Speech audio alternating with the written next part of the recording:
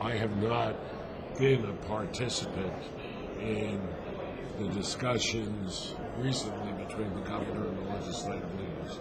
Not at my choice. But it doesn't bother me. I mean, lieutenant governors don't have the responsibility to do things. I am there to render advice, and I've given advice for months to the legislative leaders, to the governor. They don't have to follow it. Obviously, the governor didn't agree with my plan, and that's his right and entitlement.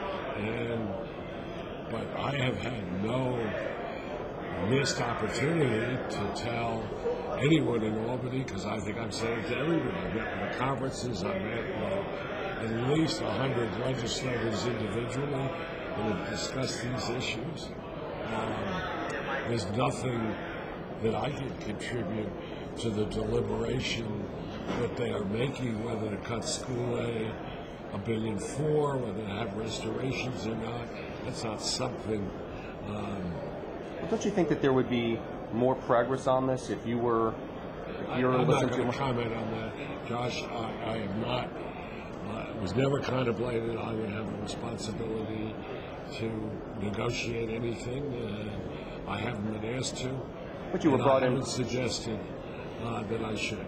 But you were brought in for your expertise in dealing with crises, financial crises. I think you'll have to ask the governor's chief of staff and the governor about that. What would he have to say? I mean, you just asked a question I can't answer. Did you feel shut out by Larry Schwartz?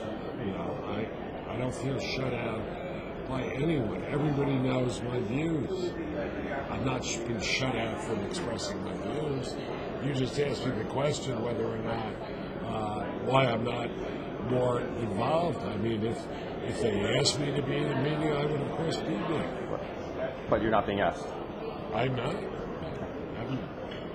But, again, I don't think that is necessarily wrong, because I don't know what I can add to a meeting in which my ideas are not on the table. I mean, I have no unique knowledge of how the education system works and where you can make cuts. I do know a lot about it now, but nobody's asked for my opinion on that subject.